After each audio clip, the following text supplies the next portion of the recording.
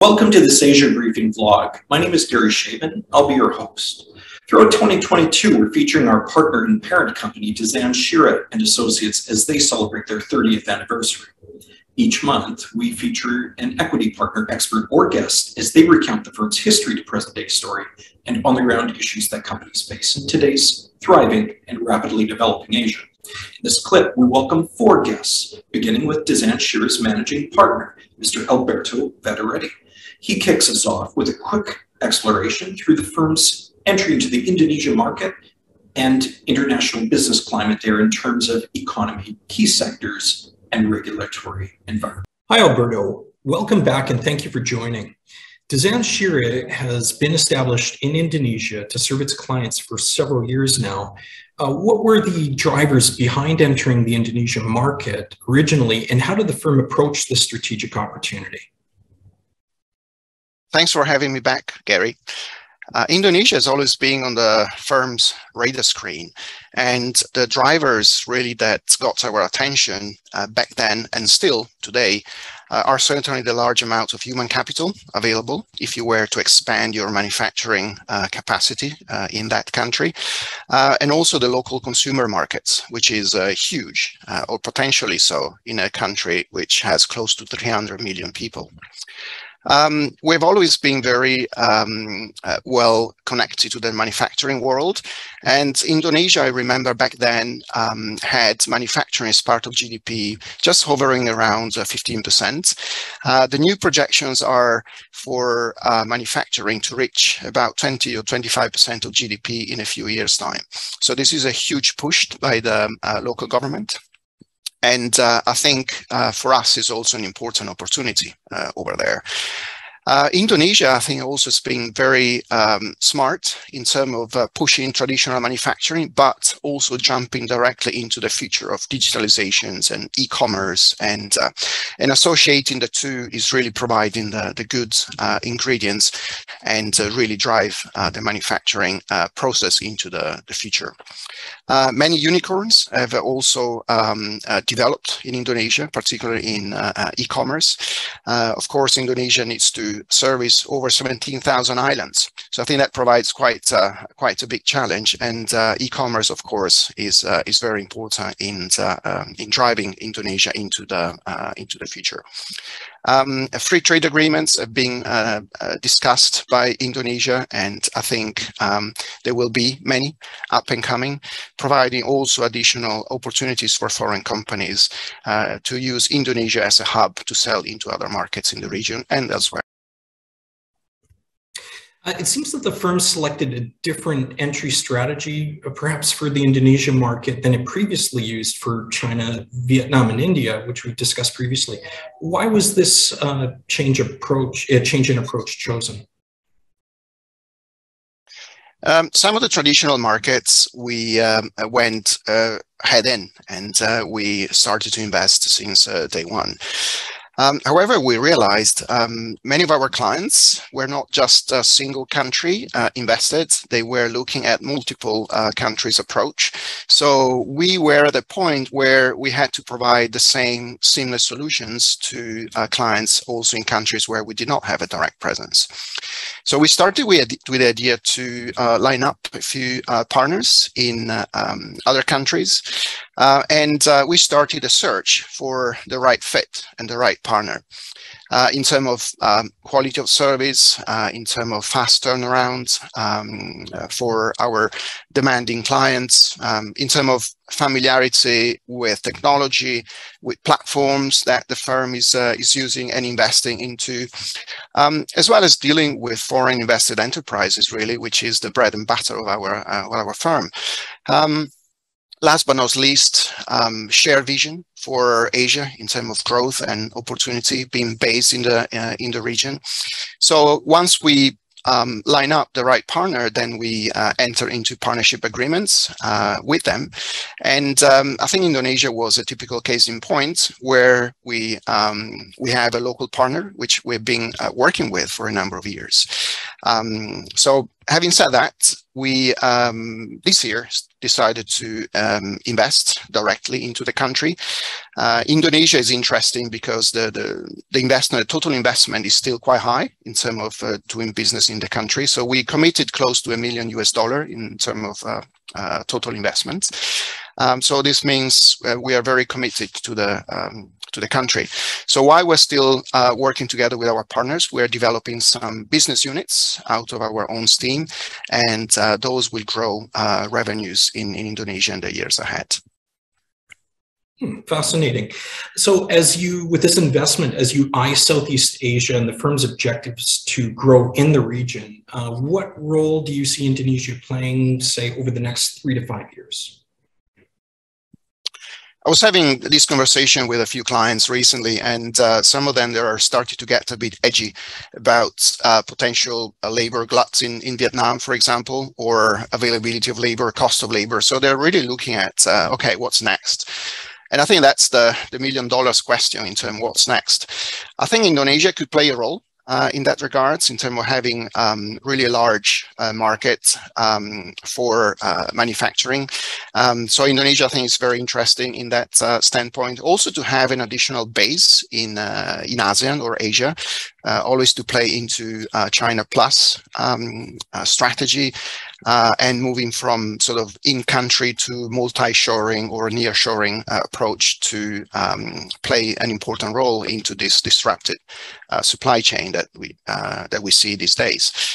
Last but not least, with our recent efforts into the Middle East, perhaps Indonesia could play an interesting role, being the largest Muslim country in the world.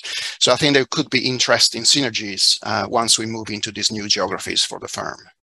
Well, fascinating. It seems like Indonesia is answering part of the $1 million question. Absolutely. This sets the stage to speak with our next guest, Marco Forster, regarding Indonesia's positioning in ASEAN as a destination for international business, and about Dezan Shira's presence there in the market. Thank you very much for joining and for sharing these insights, Alberto. Thanks for having me.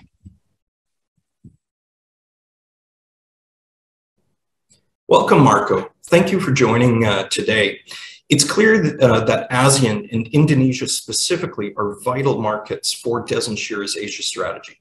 From your perspective as the firm's head of business development in ASEAN, how do you see Indonesia's positioning in terms of its economy and specific sectors compared with other countries in Southeast Asia?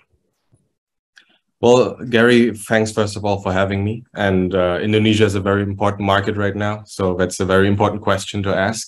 And the simple answer is Indonesia is a giant, and not just compared to Southeast Asia, but also on a global scale.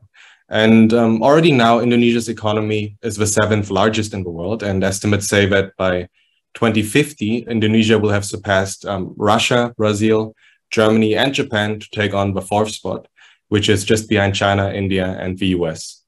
And also when it comes to population size, Indonesia is already the 4th rank in the world. But back to the second part of your question regarding the important sectors and so on, and how Indonesia differs from the other Southeast Asian countries. There are quite a few industries to mention. Again, it's a very big country with many ongoing infrastructure projects. And in fact, the capital, Jakarta, is prone to the effects of climate change. And you oftentimes see headlines in the news like Jakarta is sinking due to rising sea levels. And the government has planned the relocation of the capital to Borneo Island. And the construction of a newly planned city, which will be called Nusantara, should start right now, this month, and also, of course, offers a lot of opportunities. On another note, Indonesia is also the country with the most Muslims in the world. So it's also the biggest halal market, not just for food, but also other sectors like Islamic finance. In reality, Indonesia's biggest industries can still be seen through the most important export commodities that Indonesia has, which are still oil and gas, coal, palm oil, electrical appliances, and I think also rubber products. And these exports also go mostly to China, the US, Japan, Singapore, and India, and I think also in that order. But I think what we will see in our lifetime, or not only in our lifetime, I think within the next 10 years, is that Indonesia will have a shift towards more sophisticated manufacturing and also services, aided by FDI, and also accelerated by China-based FDI looking to move or diversify their supply chains. And this will not only take the economy to the next level, but this also brings in much needed jobs and expertise for the country. And all in all, this contributes to FDI, of course, and this is happening right now because FDI was already surging 32% year on year just in Q1 this year. Which factors do you think most contribute to its attractiveness as an investment destination and as a prospect for international businesses? So Indonesia is attractive again because of its market size and also a big labor pool. And also Indonesia, similar to China and India, should be taken seriously not only as a manufacturing location for the world, but also as a key domestic market with a growing middle class and also subsequently purchasing power. So that might be the most attractive factor for foreign investors. And on top of that, Indonesia also benefits from a very strategic geographic location. It's tucked between its ASEAN neighbors like Singapore, Malaysia, and Philippines. And it's also very close to Australia in the south and right at one of the most important shipping lanes in the world, the Strait of Malacca. Also, Indonesia is part of bilateral trade agreements as well as free trade agreements through its ASEAN membership.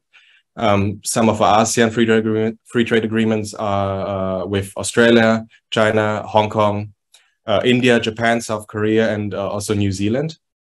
And then there's also the big ones like RCEP, the Regional Comprehensive Economic Partnership, which we did a few webinars on, by the way, which also includes China, for example, and also the Indo-Pacific Framework, IPEF, which has the US and India participating. So RCEP and IPEF are the two largest trade deals in the world, each encompassing, I think, for more than a third of the world's population and also more of a third of the world's of a global GDP. So these are the largest trade deals. And also, lastly, I think Indonesia is currently negotiating several FTAs as well, one with the European Union and also one with Turkey. So overall, we can see more attractiveness through this enhanced engagement with the global economy. Those RCEP webinars, by the way, were really strong. Had a good look at those. Given its rapidly growing sectors, large emerging market, attracting international companies, can you tell us a little more about Dezan Shira's team and its services specializations there on the ground in Indonesia? Sure, and happy to. So we have been in Indonesia not for as long as we've been to Vietnam, but I think the growth projected for our Indonesia office is quite large there. We have a great team there that I'm working with on a daily basis. So in Jakarta, we have our colleague Jennifer, who takes care of the advisory unit. Also in Jakarta, we have sitting our colleague Samara, which is taking care of our business intelligence services there. And we have an editor sitting with us for ASEAN Briefing, who's uploading and, of course, writing and researching regular updates, regulatory updates, macroeconomic updates, which you can find on ASEANbriefing.com, as well as, and in Jakarta, we also have accounting, legal, and HR professionals. But then we also have a second office in Indonesia, which is in Batam. Perhaps not too many of you have heard of Batam before, but that's an Indonesian island, just 40 minutes by ferry away from Singapore. Very strategic location again. Last time we had dinner there with the colleagues, we could look at Marina Bay Sands from the restaurant, even though we were in Indonesia. So you can see how close it is. And there we also have 10 people sitting who not only support our Indonesia operations, but also part of our Singapore operations. So all in all, in Indonesia, we can help with, I think, 5 key services. The first one, which I mentioned before, Samara, BI, business intelligence, They typically help our clients with market research, entry and feasibility studies, product or competitor analysis, or even country comparisons if you're not quite sure where to diversify or enter yet in Southeast Asia. Then the second part would be our legal services, which helps our clients who already decided, hey, we want to move to Indonesia or to Jakarta. Then we can help with incorporation, corporate restructuring, contract draftings and reviews. And then we do help with the ongoing compliance services so that our client can focus on the business and we take care of the paperwork, which includes accounting, so bookkeeping, tax filing, tax advisory and audits, things of that nature. And also HR, the fourth point, which includes payroll, HR administration. Lastly, we also do offer IT services, not just hardware setups, but also software implementations. But one important thing I want to mention, which is always coming up with calls with our clients in Indonesia, and that is that Indonesia has quite high capital requirements for foreign investors. And for that, we also do offer a quite smart solution to our clients.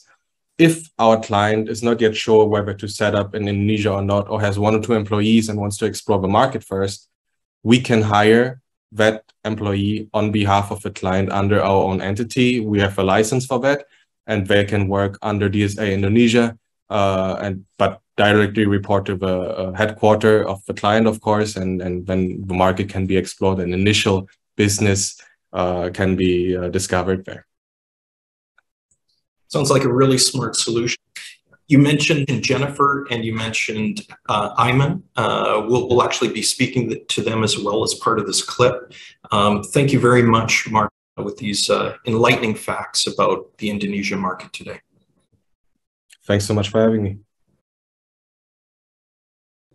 Joining us is ASEAN Briefing's senior editor based in Jakarta, Ayman Falek, to discuss country infrastructure and an interesting capital city relocation plan set for 2024. Thanks for joining us, Ayman. Given the ongoing supply chain challenges that countries face globally, coupled with increased demand from rapid growth in Indonesia, how well situated is the country's development outlook and its infrastructure capacity? Well, Indonesia has suffered from a lack of infrastructure investments for a while now. It's only President Joko Widodo who's really pushed infrastructure as the backbone of the economy. So he's opened up around $400 billion worth of infrastructure projects open to foreign investors. We're looking to develop more than 25 new airports, thousands of kilometers of highways, ports, power stations, and among others. So Indonesia, we've had the highest logistics costs in ASEAN, 24% of GDP. We're looking to decrease that to 70% and eventually 15% to make it business more competitive. And it's really needed since, I think even sending packages between Indonesian islands, sometimes it can be more expensive than importing, a package from Europe. So for Indonesia, infrastructure development is key if it wants to move out of this middle income trap and add value to its industries. Switching now to the Indonesian government's plans to move its capital from Jakarta to lesser known Nusantara, or is it Nusantara? Nusantara. All right, which is in the Borneo jungle, I believe. Right. Can you share your views on why this is being done and what effects, if any, this may have on the economy and the ease of doing business for international firms? Well, it's no secret that Jakarta has been suffering from the constraints of urbanization, overpopulation. It's a mega city of more than 30 million people, and it's actually a sinking city. So a lot of residential and commercial businesses here use groundwater for their water supplies. So over the decades, the city is slowly sinking, and that's resulted in a lot of flooding and worsening traffic jams. I think traffic jams alone cost the economy over $4 billion a year. So with Nusantara in East Kalimantan province, it's a brand new slate for foreign investors. It's been in the plan since the 1960s actually to move the capital. It's only been implemented now. So it's not, the area is not prone to earthquakes, tsunamis, and so forth. So for the government, they're looking for investments in smart cities, security, energy, construction. It's a blank slate. It's also, I think for businesses, they should look at this as an ambitious project from Indonesia, because there have been examples of where governments in Southeast Asia have moved their capital city and it's not worked out. But for Indonesia, I think it's slightly different. Even the steering committee itself is composed of former Prime Minister Tony Blair, UAE President Sheikh Mohammed bin Zayed, and Indonesia itself is they've received funding from the UAE for over $10 billion for the new capital. So it's really a clean slate, and even 75% of the new capital will be green spaces, and so it's for the future of. But it's only going to be an administrative capital. Jakarta itself will continue to be the business hub of Indonesia, the financial hub of Indonesia. 20% of GDP is still in Jakarta itself, of a country's GDP. And the government is not going to sort of abandon Jakarta in a way. It's, billions of dollars is still going to be pumped into infrastructure, water supply treatment, transport, that's critical transport, because Greater Jakarta is now sort of engulfing 2 other provinces. So for Jakarta itself, it's still going to continue to be the business and financial hub of Indonesia. Thank you. It's not something you hear about every day, a country moving its capital, but it sounds like it's being done for very good reasons. And clearly these developments will present not only a great opportunity for business investors to come into the country, but also marks an important shift in its continuing strong growth in the country. Thank you very much, 𝐸𝐚. It was short, but it was a pleasure having you. Thank you, Gary. Welcome, Jennifer, and thanks for joining today. Other segments in this clip have explored Indonesia's strategic importance, its economy, infrastructure, and about Dezan Shira's presence on the ground. Building on this, as Dezan Shira's international business advisor based in Jakarta, can you share some insights about some of Indonesia's key and trending sectors? Well, thank you for the question, Gary, and thank you for having me. Aside from the vast agricultural sector, manufacturing has grown exponentially in recent years, accounting for almost a quarter of the country's GDP. Recently, exactly just 2 days ago, Indonesia's Minister of Investment has just announced that foreign direct investment into Indonesia, excluding investment in banking and the oil and gas sectors, has accelerated to a new record high in Q2 2022, with FDI amounting to $10.89 billion. Basic metal goods, non-machinery, and equipment industries led investment in the second quarter with $3.2 billion, followed by the mining sector, housing, industrial estates, and office sector. Mineral fuels, including oil, are still listed as the top export product, while machinery, including computers, is listed as the top import product. Indonesia is home to the world's largest nickel reserves, the second largest producer of tin, the third largest producer of coal, and the 5th largest producer of bauxite. And this reflects how commodities are still of huge importance to the economy, where Indonesia hopes for greater investments in its downstream industries, particularly in commodities processing. With several policies in place, Indonesia aims to attract more foreign investors to establish their manufacturing units and process commodities within the country. Lastly, Gary, with Indonesia's G20 presidency, party issues involving sectors related to global health architecture, digital transformation, and also sustainable energy transition should also be anticipated. Those are some very big numbers coming out of Indonesia. For companies seeking to enter these sectors or the wider market, could you introduce what ease of doing business and operating in regulatory environments international investors could expect in the market? Yeah, sure. I say in the past, any businesses in Indonesia were required to obtain one or more of licenses to operate. And to obtain such licenses, the process involves multi-layer institutions from the regional to the central government. It was a challenge for foreign businesses to know what business license to obtain and where to get them. Recently, the government of Indonesia has made various attempts to facilitate the ease of doing business in the country, one of which is the processing of business licensing through the so-called online single submission system. In November 2020, Indonesia had one of the biggest regulatory reforms since 1998 through the issues of the Omnibus Law. The law amends over 70 existing laws with the primary aim of stimulating domestic and foreign investment by simplifying business licensing requirements, liberalizing industries, and streamlining labor laws. One of the most significant changes that have been made regarding FDI, aside from the issuance of the positive investment list, which eliminates major restrictions for foreign investors, was the shifting from the previous business licensing regime to a risk-based approach, classifying businesses into 4 types of risk: low, medium high, and high risk. And among the 4 classifications of risk, only businesses that are classified as medium, high, and high risk will be required to process their verification of certificate of standard and are licensed to the relevant ministries and institutions. Therefore, through this new business licensing regime and other simplification of business licensing requirements, we really hope Indonesia hopes to cut the red tape and boost its ease of doing business rank in the world. So I say this is the right time for you to invest.